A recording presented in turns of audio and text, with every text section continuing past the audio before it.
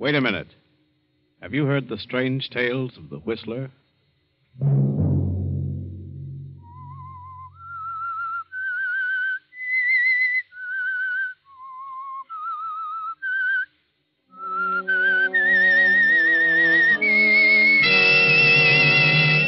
I'm the Whistler. I don't know what it is. It's a figure.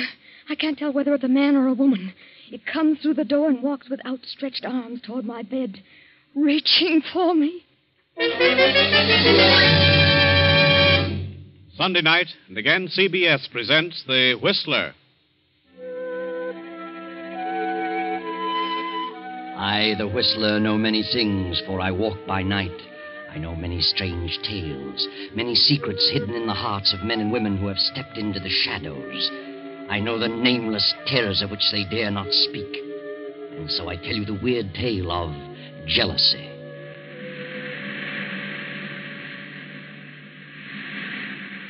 At the edge of the cliff overlooking the sea sits a gray stone mansion, weather-beaten by the storms of several decades. To this mansion, Gilbert Durant brought his bride, Lucia. That was 4 years ago. Gilbert and Lucia were quite happy until last year, when Lucia's half-sister, Beverly, came to live with them. And gradually, something began to happen. At first, Lucia realized that Gilbert's ardor was beginning to cool. He became more absorbed in his writing. Then she felt the cold clamminess of the stone structure almost creep about her and clutch her. Fear grew in her mind, a fear that nearly took her breath.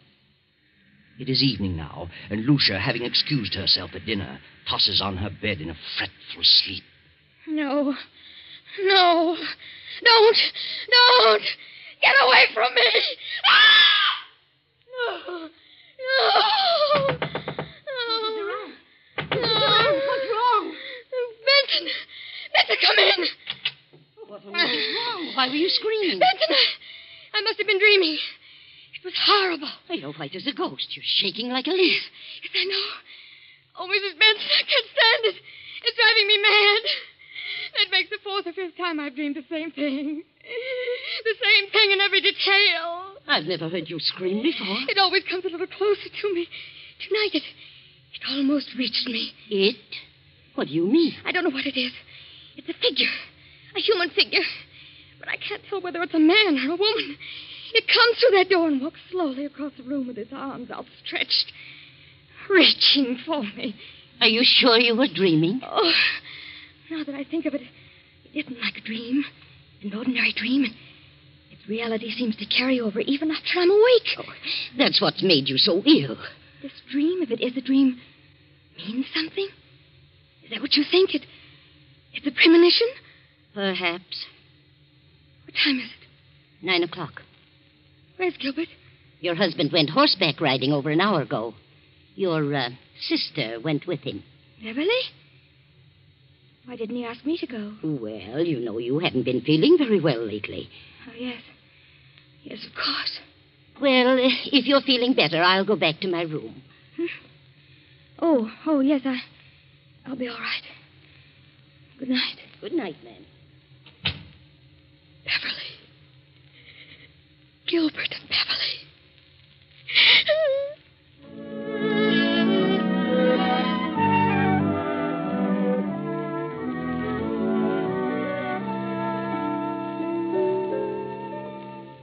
Lucia lies for a while, staring wild-eyed at the patch of moonlight on the bedroom door. And finally she drops off to sleep. Then as the clock strikes 10:30, the door opens slowly, silently. A figure steps into the room and moves noiselessly through the moonlight to Lucia's bed and stands staring at her. Suddenly Lucia opens her eyes. Gilbert, don't. Lucia, what's wrong with you? What are you doing in my room? Why, I just wanted to know how you felt. How long have you been standing there? Oh, just a few seconds. Oh, I was dreaming, I guess, and when I woke up, you startled me. Why were you yelling, don't? I don't know. I haven't the slightest idea. I talked to Dr. Hanby about you today.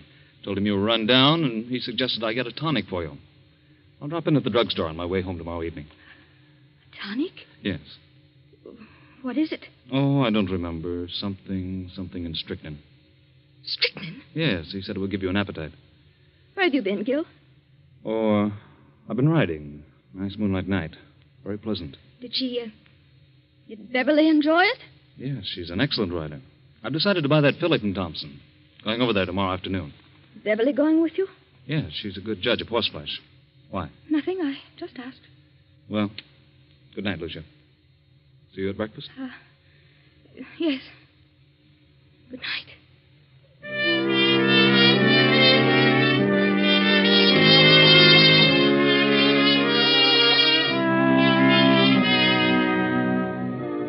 Lucia waits till she hears her husband turn out his light, then slips quickly to her door and quietly down the stairs to the library.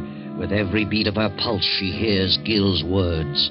Something in strychnine. Something in strychnine. She snaps on the light and steps to the shelf holding the encyclopedia. She runs her fingers down the long line of books, LMNO, P to R. And then she stops and stares in terror. The S to T is missing.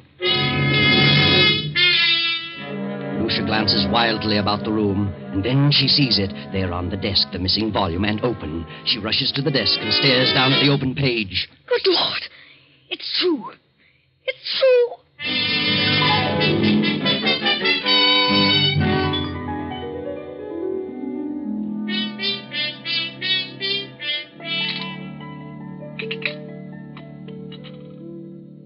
I'll tell you what, Beverly. I'll leave the deal entirely up to you. Up to me? Oh, Gil, that's not fair. Why not? Well, suppose she turns out to be a lemon. I don't think she will, because you're going to have the job of training her. Oh, you certainly flatter me. Not in the least. Oh. Good morning, Lucia. I just realized what time it was. You'll be leaving in a few minutes. Yes, it's 9 this very minute. I better step on it. More coffee, Beverly? No, thanks.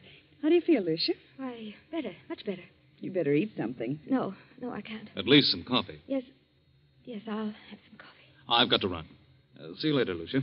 Yes, Gil. And I'll see you this afternoon at 2, Beverly. Yes, I'll meet you in town at 2. Oh, Gil, don't forget Lucia's medicine. I won't. Goodbye, Lucia. Are you meeting Gil in town, Beverly? Yes, he wants me to decide on that filly he's interested in. Where did you learn so much about horses? Well, it seems to be natural. Why don't you get interested in horses, Lucia? Why should I? What are you interested in? Well, I'm interested in a few things. My husband in particular. You don't act interested in anything. Really? If you'll take my advice, you'll snap out of this coma and get some pep. Does Gil like women with pep? Well, no man cares about a woman who sits around and mopes. I think you're a hypochondriac. Do you? You should do something about it. I intend to. I intend to do something about it. I'm glad to hear it. Get out and do things. Play games, golf, tennis, swim, and ride. Maybe this medicine will fix you up. You know all about it, do you? What is it? Oh, I don't know. It's a tonic, a builder-upper. I wish I could believe that. At least you can try it. It won't hurt you. No? I wonder.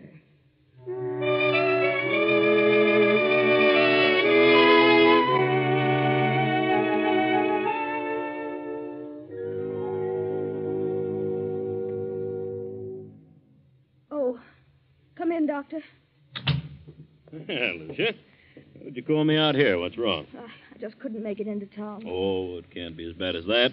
Did Gilbert talk to you about me yesterday? Oh, I saw Gil for a few moments at the club during lunch. Said you were run down. Did you give him a prescription for me? I never do that until I've examined the patient. You didn't give him a prescription. Well, no. What did you suggest for me? Oh, I don't know. Just mentioned a few tonics he might get for you. Spoke of beef iron and wine, and sherry and egg, and I don't remember what else. Then you mentioned nothing specifically. Don't think so. I see. What seems to be wrong with you, Lucia? I don't know exactly. Something has been happening to me that... Well, frankly, I'm afraid I'm losing my mind. Oh, come now. We all feel that way at times. I'm serious. Things happen to me in the night. What sort of things? First, I thought they were just nightmares. But when you have a nightmare, you wake up and the fear is gone. You realize the truth. This vision that comes to me haunts me through the waking hours as well. Vision? Something, I think it's a person, comes through my bedroom door. Approaches my bed with outstretched arms as though it intends to strangle me. Each time it comes a little closer. My fear is that eventually it will get to me before I wake up. You always dream the same dream? If it is a dream, yes. Who is the person? I don't know. And you don't think it's really a dream? No. I think it's a premonition. Well, have you any basis for such a fear in real life? Is there someone or something that you're afraid of? Doctor, I'm convinced that they're not dreams.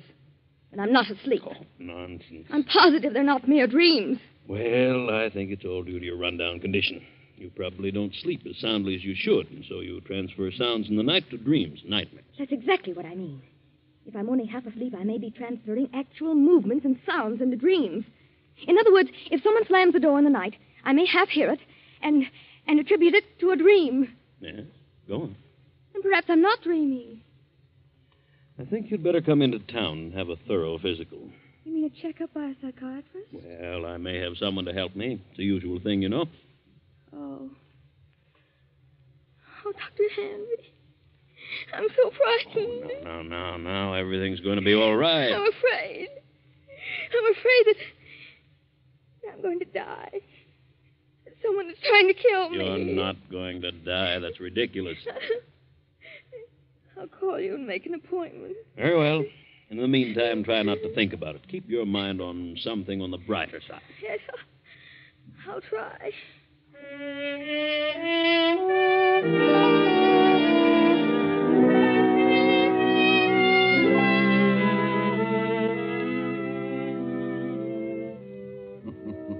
Yes, try, Lucia.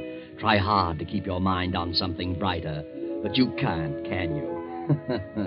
That awful gnawing of jealousy and fear occupy every moment. Gil and Beverly, Gil and Beverly. How could they do such a thing? Then, as the afternoon fades and dusk sets in, there is a knock at Lucia's door. Are you asleep, Lucia? No, I'm not asleep. How are you feeling?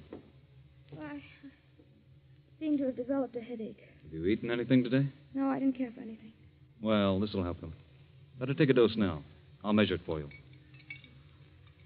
What is it? Why, it's the tonic. Did Dr. Hanby prescribe it? Well, yes. Yes, he did. Where's Beverly? Down in the library. Did you buy the horse? Yes, Beverly thought she was a fine animal. I didn't know Beverly knew so much about horses. She's a horsewoman after my own heart. Is she? Rides like the wind, too. She had intended to go home tomorrow. She's staying on? She's got to. I wouldn't think of her leaving now. Why not? Well, for one thing, she's going to train the horse. And what else? Why, nothing else. Here, take this. It's a little bitter, but you'll get used to it. Gil. Go ahead. It won't hurt you. I don't want it. And why not? It has poison in it. Well, I suppose it does have a little, yes, but only enough to act as a tonic. I don't want it. I won't take it. I won't. Are you going to act like a child? Take it and quit arguing. I won't. I won't. This is ridiculous. I tried to do anything for you, and you act like a spoiled kid. I can't take it. You're impossible, Lucia. I'm afraid. You need this medicine, but you're too confoundedly stubborn. You'd rather sit around and mope all day. Very well, there it is. You can take it or not. Disgusted trying to help you pull out of this. Good night. No, wait, Gil. I'll take it. I'll take it. I don't care whether you do or not. There, I've taken it. Terribly bitter. And take another dose around 11. Gil, where's Mrs. Benson? Why, I told her she could have the night off. Thought she might like to spend the evening in town. You let her off? Yes, she's been sticking pretty close lately. Oh, yes. Yes, she has. Good night. Good night, Lucia.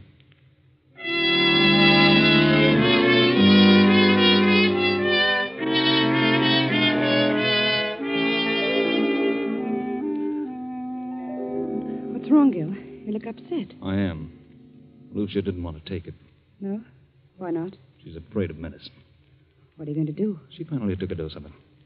If I know her at all, she'll never take another drop. Well, she's got to take it, Gil. You've got to figure out a way to make her take it. It can't be disguised. It's too bitter.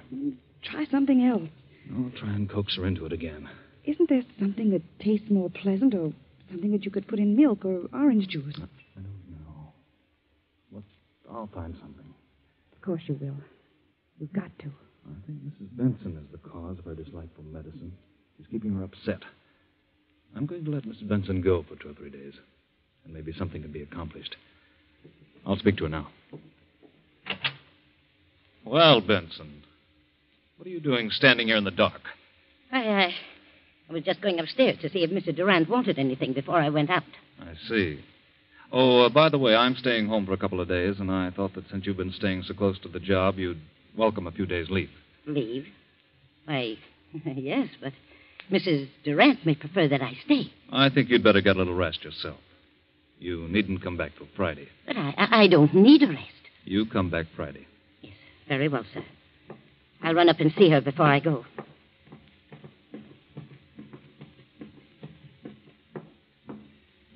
Come in. Oh, Benson. I thought you'd gone into town for the evening. I'm leaving in a few minutes, but I had to see you. Oh, I'm glad you came up. I've got to talk to someone. I know now they're not dreams. They are premonitions. And I know who's trying to kill me. Who? My husband and Beverly. I know. You know? I just heard them talking low in the library. They were talking about the medicine. He said you were too stubborn and probably wouldn't take another dose. And she said he'd have to find some way to make you take it. Then it is poison. They want me out of the way. I got angry because I refused to take it. Oh, yes, and there's something else. He just told me that he would not be going into town for several days and told me not to come back here till Friday. Good Lord. I'll go on into town as planned, but I'll slip back toward midnight and come up the back way. And I won't take a thing they give me. I'll be back at midnight. Thank you, Benson. Good night. Good night, ma'am.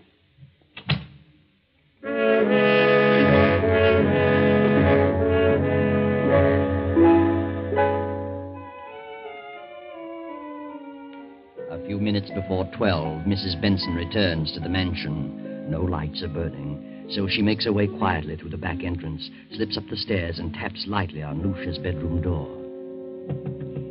Mrs. Durant. Mrs. Durant.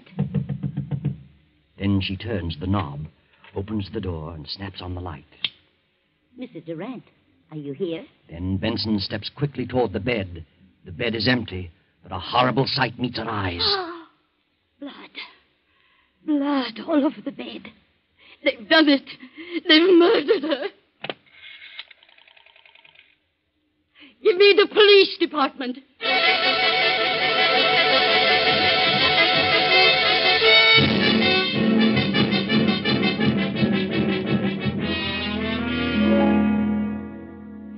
All right, Mrs. Benson. What happened this evening? Well, earlier in the evening, Mr. Durant told me I could have the night off, since I'd been staying close to Mrs. Durant for some time. Mm-hmm. And then later, he said he decided to let me off until Friday. But I didn't want to go, and he insisted.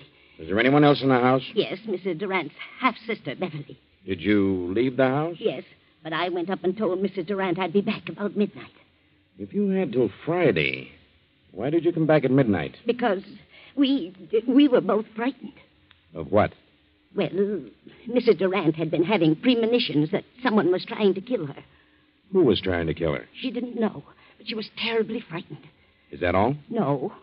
Her husband tried to get her to take some medicine he had brought home. She refused, and he got angry. How do you know he was angry? I heard him talking about it to Beverly. They were in the library. And he told Beverly that Lucia was very stubborn. And Beverly said that he'd have to think of some other way. Did Mrs. Durant suspect her husband and Beverly of trying to do away with her? Yes, she did. She was convinced that Mr. Durant and Beverly were in love and wanted her out of the way. So you came back tonight because you anticipated that something was going to happen? Yes. The house was dark, so I came up the back stairs, knocked on her door, and when I got no answer, I came in, turned on the lights, saw she was gone, and then I saw the bed all covered with blood. She wouldn't take the poison, so they did it another way. That's what they planned in the library. Where are they now? Any idea? Well, they didn't expect me back tonight, so they've probably gone to dispose of the body, intending to come back here and clean the place up later. I see. Anybody else know about Mrs. Durant's fears? Yes. She talked to Dr. Hanby. I called him right after phoning the police and told him about it. He knows. Dr. Hanby, Captain Rick. What in the world is the meaning of this? From all indications, Mrs. Durant has been murdered and the body disposed of. Doctor, I understand Mrs. Durant told you that she was afraid that something was going to happen to her, that she was going to die. Who told you that? Mrs. Benson here. I see. Well, she did call me in this morning. She'd been having strange dreams. Premonitions, she called them. I called them hallucinations. Who did she think it was? Well, she couldn't tell whether it was a man or a woman, but someone was always approaching her bed with outstretched arms, trying to choke her. Do you think it was more than a dream? Well, she was a sort of hypochondriac. I asked her to come into town where I could give her a thorough examination. I didn't take her story too seriously, but, well, this certainly puts a different slant on the entire picture. Yes, we haven't found the body. I have men out searching now. We'll find it. Well, here's Mr. Durant and his sister-in-law. They found him about a half mile down on the beach. How are you, Durant? What in the world goes on here? Oh, what's wrong, Doctor? Take a look at that bed. Good Lord, what's happened? Lucia, where is she? We thought you could enlighten us on that point. What do you mean? Is she dead? Where is she? Gil. Beverly. Give her some water. She'll be all right in a minute. But what's happened? We think your wife has been murdered. Murdered? What are you doing here, Mrs. Benson? I thought you were gone till Friday. Why did you tell her to go until Friday? Why, I thought she needed a rest. She's been having long hours. Where is Lucia? Where have you and your sister-in-law been? Why, I slept upstairs and saw Lucia was asleep, so we decided to take a little ride down the beach. It was still early. Didn't take anything with you? Certainly not. What do you mean by that? What would we take? I don't know. I just asked. Did you two try to get Lucia to take some medicine? No. Wait a minute, Beverly. That won't do any good. Yes, we did. She was run down and needed a tonic, but she refused to take medicine. Why did she refuse? I don't know. Maybe she was afraid of being poisoned. That's ridiculous. Why should I want to poison her? I loved Lucia. How long has your sister-in-law Beverly been here with you? Why, I don't know. It's quite some time. Just a minute. Are you inferring that Gil and I'm not inferring anything. I'm merely asking questions. Well, whoever suggested such a thing is lying. Why, Gil and Lucia... Just a moment, Beverly. Mrs. Benson, what have you been saying? What did you tell them? I told them the truth. You think I planned to kill Lucia, is that it? Yes, you and this woman. Why, that's You ridiculous. tried to get her to take some medicine. She knew you were in love with her sister, and you were trying to poison her. When did she come to that conclusion? She had premonitions. That means nothing. And besides, I heard you talking, you and Beverly, planning the whole thing. What? She's out of her I mind. heard you, I tell you. When you realized Lucia wouldn't take the medicine, Beverly said you'd have to think of some other way. Some other way to what? To get rid of her. What else? This is the most amazing thing I ever heard of. Dr. Hanby, you know better than this.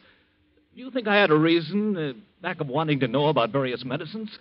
No, I didn't. Not at the time, but now... Now what? Well, I'm sorry to say it all adds up to something suspicious. Seems more than just coincidental. Do you think I killed Lucia? Well, look about you. Look at the room. What else am I to think?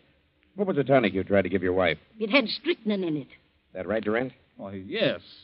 It was one of the things Dr. Hanby mentioned. It was iron, quinine, and strychnine. Did you mention that, Doctor? Well, I suppose I did. It's a commonly known tonic. Did you add anything else to it, Durant? Certainly not. How about it, Sergeant? What's the report? Why, the bottle contained iron, quinine, and strychnine, and a heavy content of arsenic. Arsenic? But it isn't possible. I put nothing in it. Where would I get arsenic? Well, it was in there just the same. Good Lord, Doctor, it isn't true. You know it isn't. I hate to say it, Gil, but the evidence looks bad for you. Benson knows what all this is about. She's lying. She knows Gil wouldn't do such a thing. She's back of it all. Why? I don't know, but believe me, I'll find out if I have... That'll do. Under the circumstances, I think you'd all better come down to headquarters so we can keep you separated. Come on. And no more talking.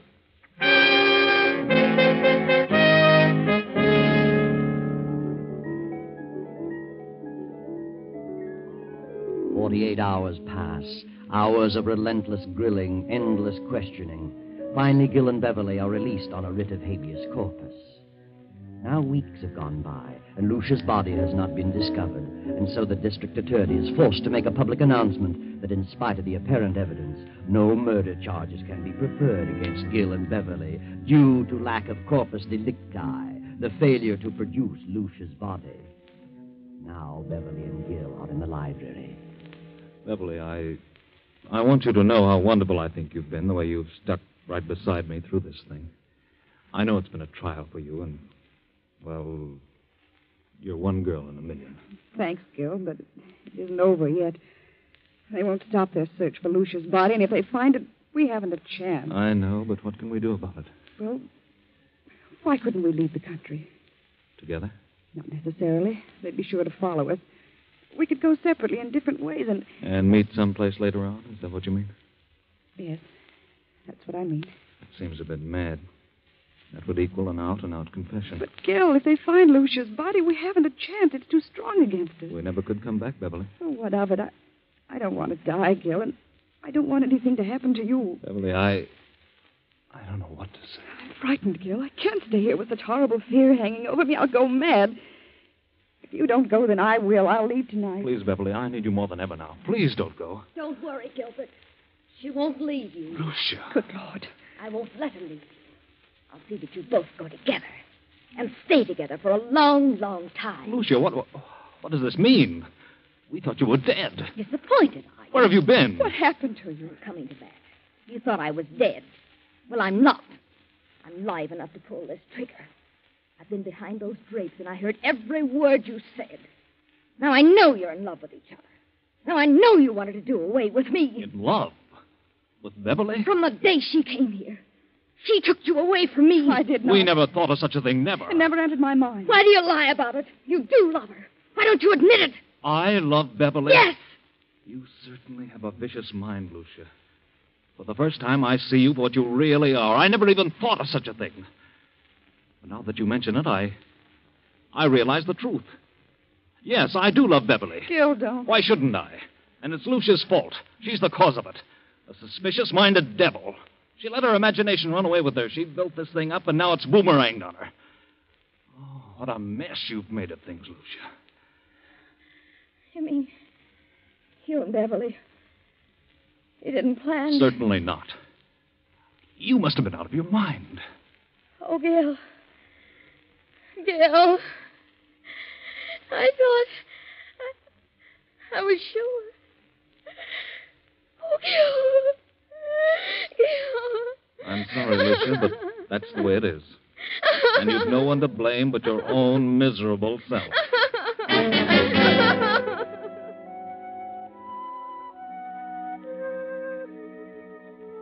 No one to blame but her own miserable, jealous, suspicious-minded self. Lucia planned the whole thing from the beginning. She thought they were in love, thought they were planning to kill her. Lucia never had a dream, never had a premonition. She planted that in the housekeeper's mind and in the doctor's. She put the rat poison in the tonic. She put the bedroom in disorder, cut herself and smeared blood on the bed, and then disappeared. But when she read that they couldn't bring a murder charge without the body, she came back to kill Gil and Beverly herself. You see, Lucia didn't know about that little article in the law called corpus delicti.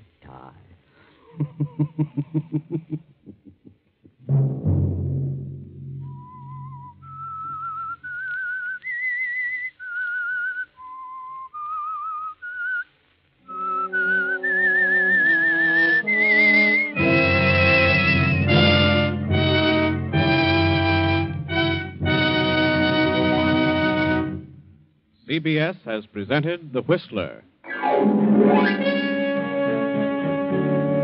Original music for this production was composed and conducted by Wilbur Hatch. The Whistler is written by and directed by J. Donald Wilson and originates from Columbia Square in Hollywood. Next Sunday, 9:15. I, the Whistler, will return to tell you the eerie tale of Back from Beyond. Good night. This is the Columbia Broadcasting System.